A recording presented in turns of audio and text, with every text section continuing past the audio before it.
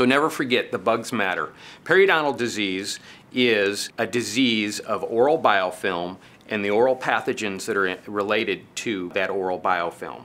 And with recent advances in the tools that we can evaluate what is actually there, it becomes very evident how important the impact is on overall health. So this is a very important research paper. This came out March of 2013 in Circulation. It's the Journal for the American Heart Association. And this one is one of those that you'll look back at and you'll say, wow, everything changed once we saw this. And the title of it was Bacterial Signatures in Thrombus Aspirates of Patients with Myocardial Infarction.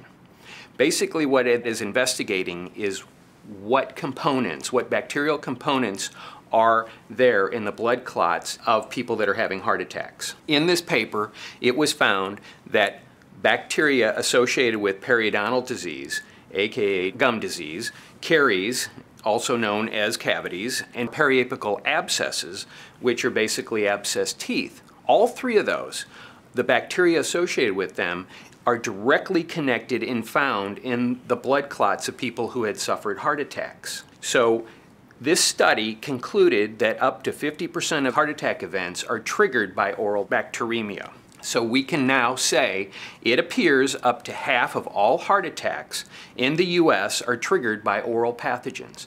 This is a big deal, and this is a big change, and everything going forward will be directed towards those pathogens.